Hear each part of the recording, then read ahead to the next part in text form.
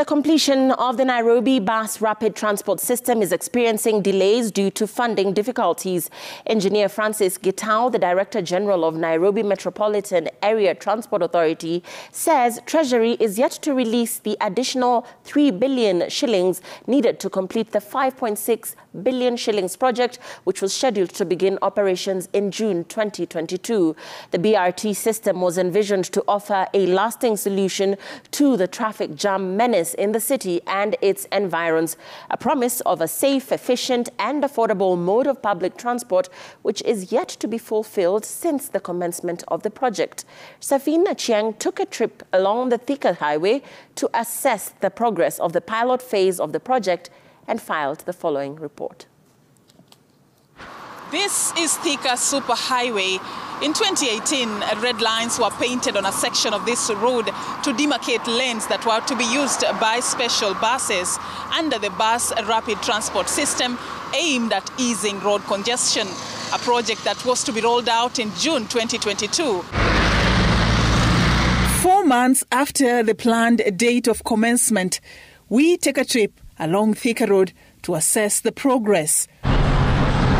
One can't help but notice the red lines faded, the BRT buses not in sight, which begs the question, is the BRT system a forgotten promise?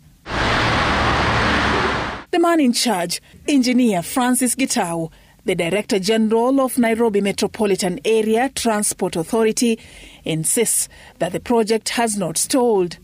It is an investment that takes time.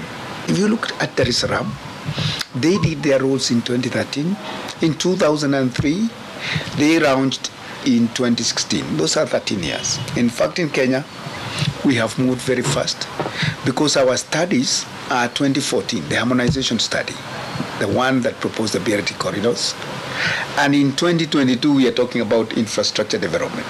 Namata and the government of Kenya, through various development partners, had projected to launch 5 BRT corridors connecting different parts of the Nairobi metropolitan area, which covers Nairobi City County and the neighboring counties of Kiambu, Kajiado, Machakos and Murang'a.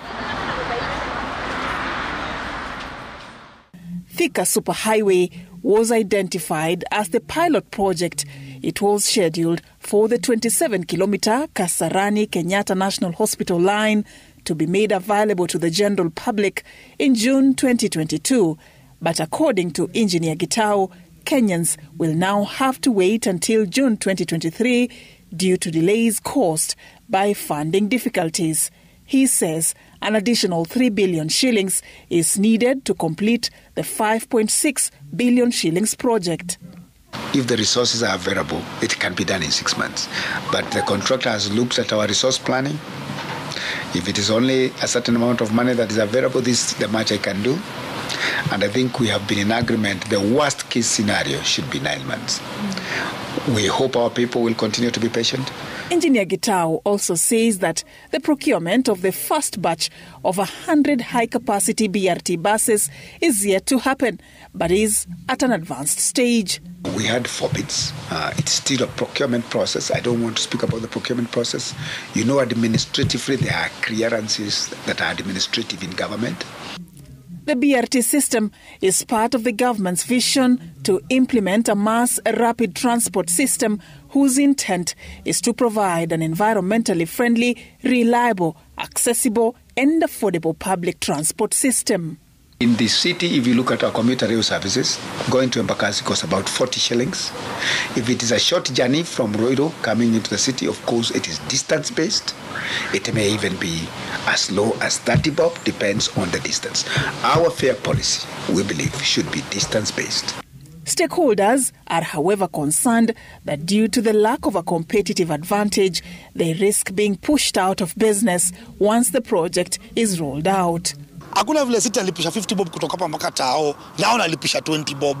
Hiyo umetumiza completely. It is for this reason that Namata, together with other players, has worked out a plan to include the affected operators in the transition process. Public transportation is a business. To the public sector, which is government, public transportation is a service. So these two ideologies will have to be merged so that then the service that is given to Kenyans is of the kind of a quality that brings about a transformation in terms of the quality of life. Engineer Gitau is calling on the Kenya Kwanza administration to fast-track efforts to implement the project, which he says will be a game-changer in the public transport system. Serfine Achieng, Citizen TV.